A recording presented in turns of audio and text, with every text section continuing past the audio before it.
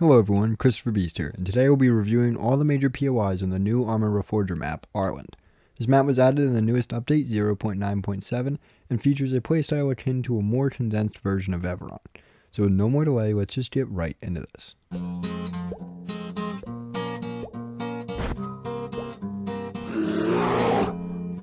Adorning the center ridge of the map, far from other POIs and spawns, is this first POI.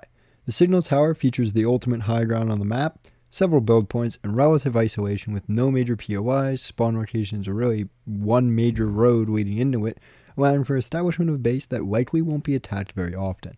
However, if the objective is attacked, defenders should make use of the high ground to their advantage, while attackers should prioritize pushing from the south through the crowded, covered tree line, which is far preferable to the open fields on the north side. Moving from here, we can head to a more populated locale, the town of Arville. This small town is located in the center of vast fields in all directions. It sports several build points, allowing it to be a locale of tactical value. For defenders, they should prioritize preventing the enemy assault from entering the city at all. The low amounts of coverage from the fields will make the initial push very hard for attackers, especially if the defense uses sniper fire to pick off the advance.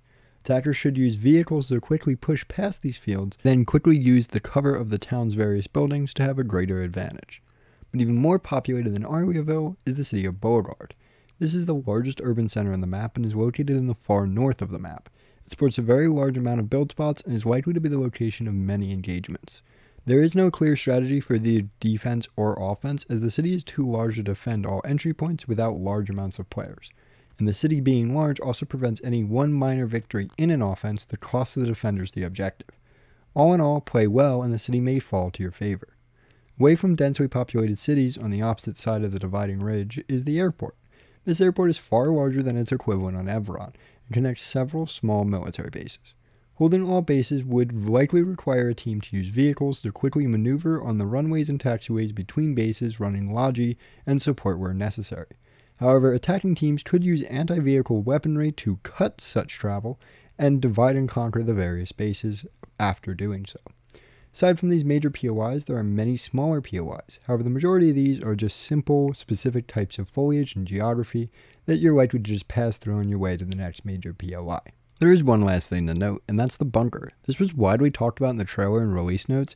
However, in practice, it's just this small little bunker near the airfields that currently offers no real strategic importance or real value.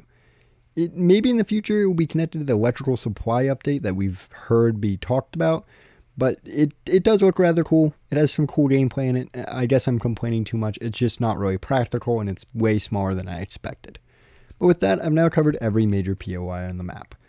I hope you guys enjoyed all my coverage, and hopefully you guys have some good rounds on this new engagement. This has been Cristiferbeast, and I hope to see you all, well, next time.